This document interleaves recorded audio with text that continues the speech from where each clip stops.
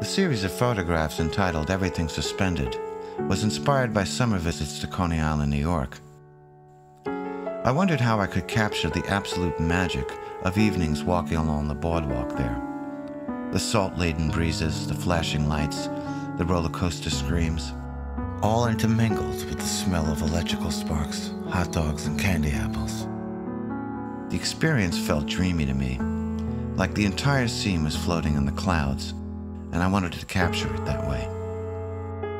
Multi-exposing images in the pinhole camera, that is applying two or more images to the same piece of film, is one of the oldest and simplest effects you can achieve with a film camera. I began this process spending afternoons photographing cloud formations.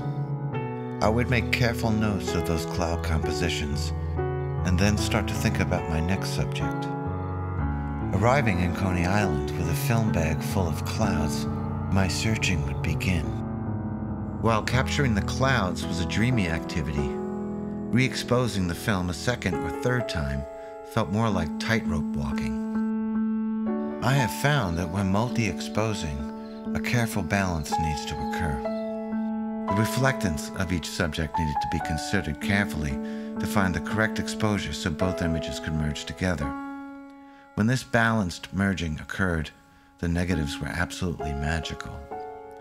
In this respect, each image in the series is completely unique.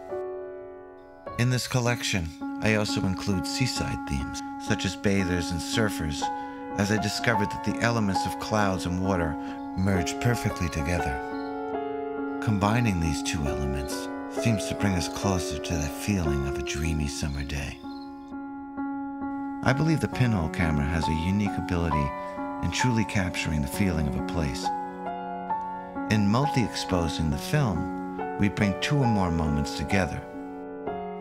In this merging of images, a completely new feeling and story is created.